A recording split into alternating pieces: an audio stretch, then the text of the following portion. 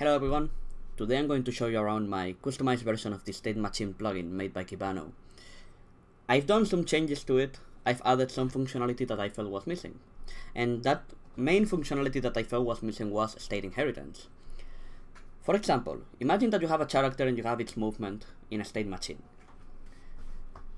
If you have a falling state, and you want to add something else while the character is falling, change to another state while the character is falling, or have another state that also makes the character fall, you're going to find a problem, and that is that you have to re-implement the whole falling functionality.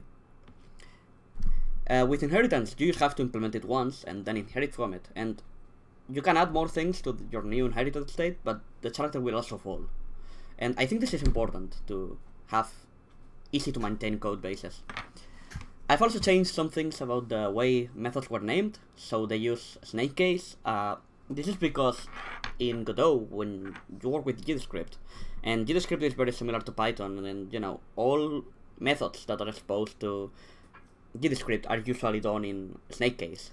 Snake case, for those of you that don't know, is using underscores instead of capital letters to separate words in method names or variables. In JavaScript, you use snake case most of the time because the engine also uses it, and it just keeps things more consistent. So let's take a look at the editor. I've fixed some stuff. I think middle mouse button, dragging was broken in the version I got, so I fixed that. I've also moved this close button here so that it's easier to hit, and I've added this contextual menu. Now, from here you can create a new state, and let's call it demo state. So this one has a different template. I've modified it so that it's much smaller, but it doesn't really have any missing information. It's all here. And so there are some things that are still in camel case that I haven't fixed, but I will get to fix that soon.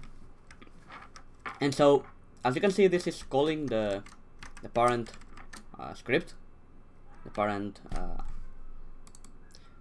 class, and this way you keep the functionality of that parent class, so you have inheritance.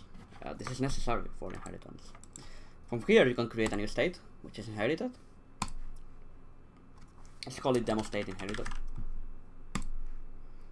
And this new demo state now will inherit from the original demo state. This way they share functionality.